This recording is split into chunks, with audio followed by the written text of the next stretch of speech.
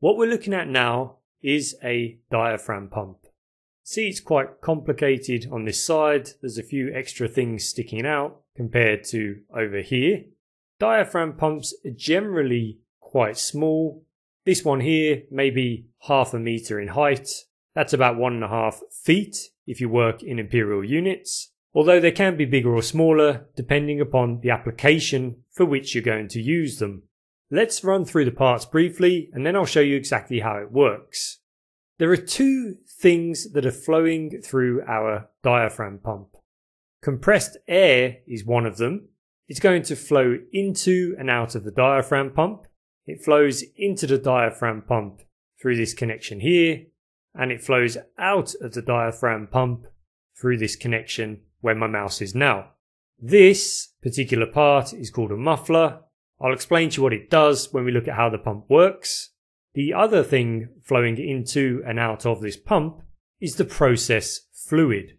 The process fluid is going to be drawn in to our suction manifold through this center hole here, and it's going to be discharged via our discharge manifold through this center hole. So process fluid going in and out, compressed air going in and out as well. The compressed air is going to be at around 6, 7 or 8 bar pressure. That's about 80, 90, 100 psi, somewhere around there. That's typically what you'll have for service air. The air that comes out of the compressors is discharged around the industrial plant, or maybe just from a compressor directly to the pump. 6, 7, 8 bar is pretty standard. The compressed air is what drives this pump. It's what causes it to pump. There are, however, other ways to drive the diaphragm pump. You can use an electric motor, and you could even use hydraulics, although this would be quite unusual. Compressed air is the most popular choice for operating a diaphragm pump. The next most popular would be electrical current or electrical power, which requires an electric motor. And after that, if you really wanted to, you could manually operate a diaphragm pump, or finally, you could hydraulically operate a diaphragm pump, although I've never seen this done.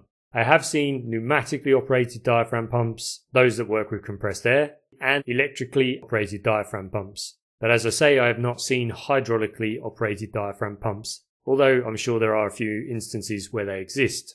When we're talking about process fluid, it could be one of many things. A fluid can be a gas or a liquid or a slurry. It's important to differentiate between liquids and gases. They're both fluids. A slurry is a mixture of solids suspended in a liquid. Diaphragm pumps are good for low flow, low pressure applications. They're also good for pumping fluids that have a low viscosity, a low resistance to flow. Seawater, fresh water, also called sweet water, these liquids have a low resistance to flow. Honey has a high resistance to flow, depending on its temperature, but generally honey is quite sticky, it's quite viscous, it has a high resistance to flow. That would be a fluid that the diaphragm pump is not well suited to pump. Keep that in mind whenever you're looking at a process system. Look at what's being pumped, and then you'll be able to identify what kind of pump is most likely to be used for that application.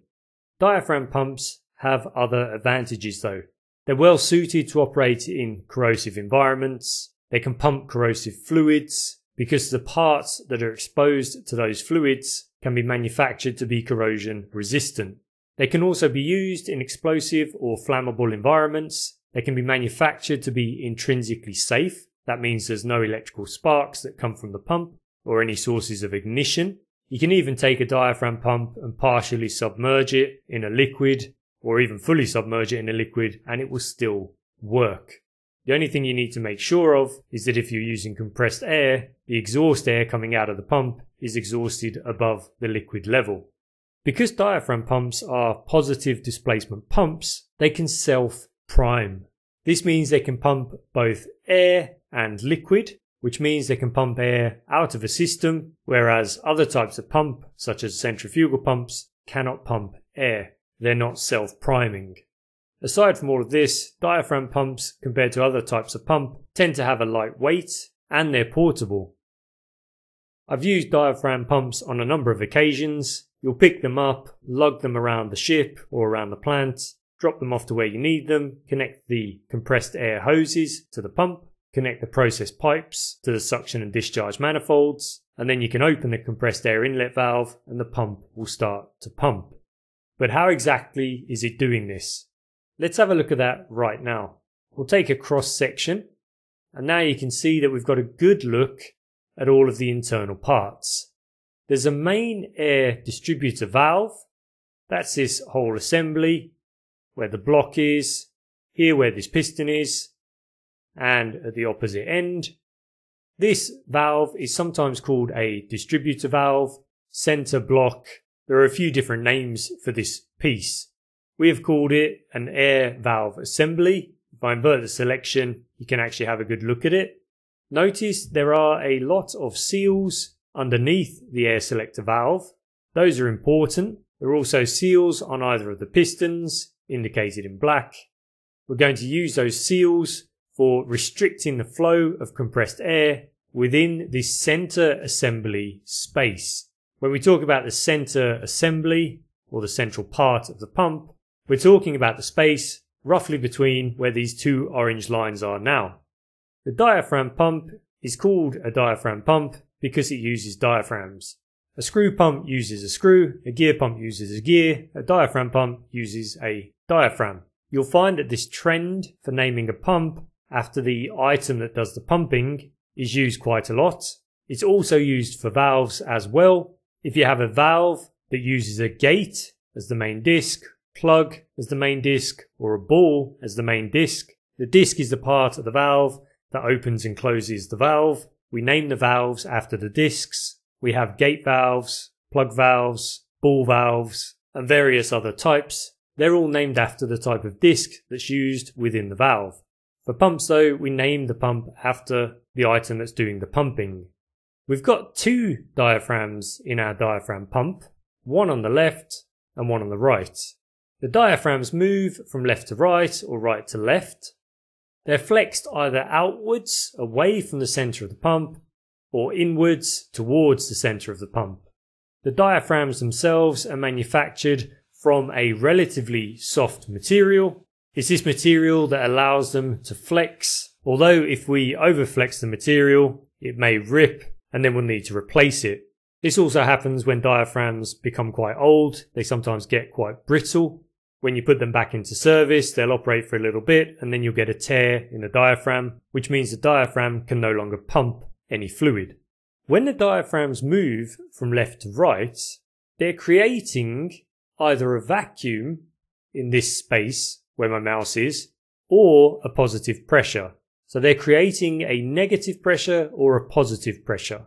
If the diaphragm moves from left to right, like it's doing now, then that diaphragm is creating a negative pressure within this fluid chamber. This is our process fluid chamber. The process fluid is going to flow in through this suction manifold, so in through this center hole.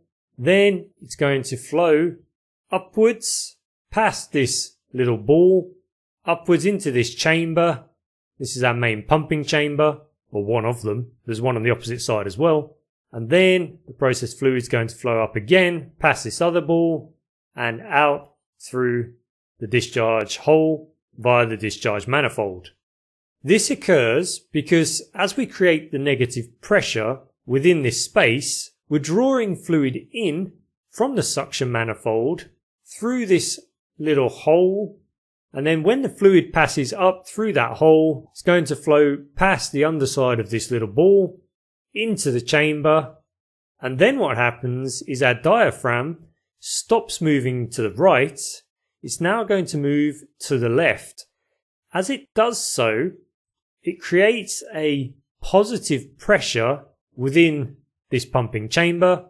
This positive pressure does several things. It forces this ball to move downwards, as you can see here. The ball does this a lot quicker than what's just been shown, and when that ball has seated, it blocks off the hole. That allows the positive pressure to build up within our pumping chamber. You can see the diaphragm's now quite extended. It's gone into the pumping chamber. And because of this, the positive pressure has lifted up the other ball. It's been lifted off its seat, and then the process fluid flows through this gap into the discharge manifold, and then along here and out of the pump. Now, if we go back, our diaphragm is going to gradually move to the right again. We're creating a negative pressure which draws this ball off its seat, allows process fluid into the pumping chamber, whilst at the same time we're going to draw this ball down onto its seat, and we close off this upper chamber. So when we're drawing the process fluid into the pumping chamber, the lower ball is sucked off its seat and the upper ball is pressed down onto its seat. When we're pumping out of the chamber, when the diaphragm is expanding into the pumping chamber, the upper ball is lifted off its seat by the positive pressure and the lower ball is pressed down onto its seat by the positive pressure. Thus, the lower ball closes off the flow so that there can't be any backflow through the pump, and the upper ball allows flow from the pumping chamber into the discharge manifold. These balls and the seats that they sit upon, and also this retaining piece that prevents the ball from just floating away through our discharge manifold, those three items create a non-return valve. Sometimes the ball will also have a spring on it, sometimes not. It depends upon the design. The spring is used to really press the ball against its seat.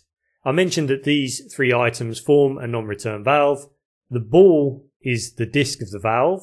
This lower piece where the ball sits is the valve seat, and the other piece is a retainer. I suppose you could call it the body. It's called a non-return valve because we only allow flow in one direction. We don't allow the flow to return. So flow is only ever going to be from the lower side of the pump, from the pumping chamber, up and into the discharge manifold. There's no return flow allowed. It's a non-return valve. Non-return valves are also sometimes called one-way valves. They're also sometimes called check valves. I think they have about 4 or 5 different names, but all of those names mean the same thing. If you want to use any of the 3D models shown in this video, then head on over to saVRee.com. We've got over 400 engineering 3D models that you can use directly through a web browser in AR or VR. If you want to learn more about engineering, we've got over 45 hours of engineering video tutorials and courses at saVRee.com, and you can learn about valves, pumps, power stations, electrical transformers, and many other common engineering machines and processes. Before you go, don't forget to subscribe to the YouTube channel. Thank you very much for your time.